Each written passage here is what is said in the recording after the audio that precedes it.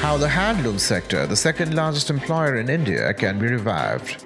From enhancing the awareness of weavers of the sales process to setting up handloom institutes, various upgrades in the handloom sector will help revive the centuries-old industry.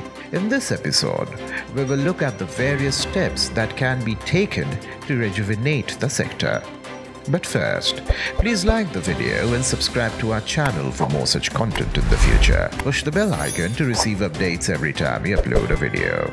While it is true that the handloom sector plays a vital role in the Indian economy, the industry needs to be revived for it to continue. The handloom industry ranks second in providing employment after the agricultural sector. An article published on Business Line mentions the following.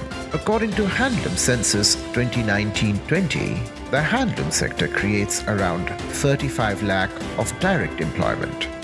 हमारे देश में गरीब से गरीब लोगों को रोजगार देने की ताकत एग्रीकल्चर के बाद किसी एक सेक्टर में है तो वो है textile, handloom, khadi, weaving.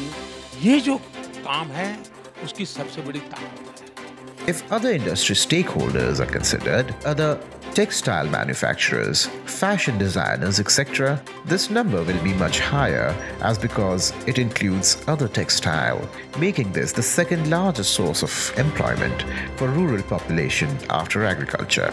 Problems in the handloom sector. Ineffective policies and the disintegrated nature of the sector have resulted in several problems. One of the major problems of the industry is wages.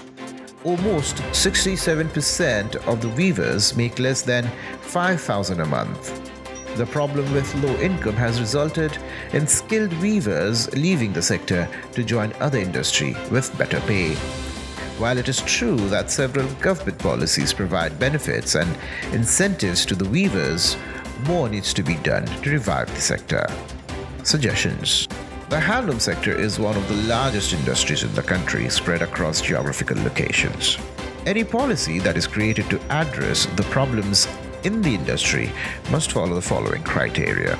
The weavers must be made aware of the business process, sales and finance.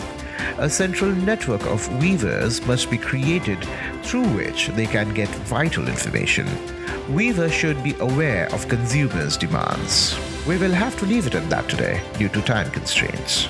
We will focus more on the topic in our next episode. How did you find this information? Please mention this in the comment section. We would also like to know the kind of content you want to watch, and we will try to create it for you. For more news and updates, follow Air News.